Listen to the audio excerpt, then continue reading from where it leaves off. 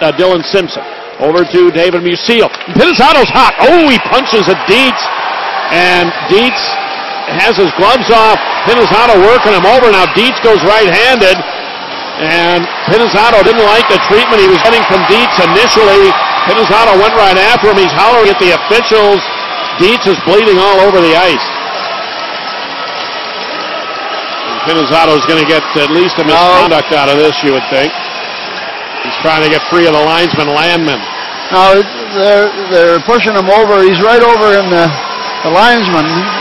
What a poor job by the linesman there. And now, finally, Hamilton's going over to settle him down.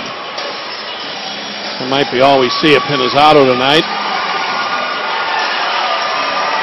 Well, he definitely got the jump on Dietz in that fight.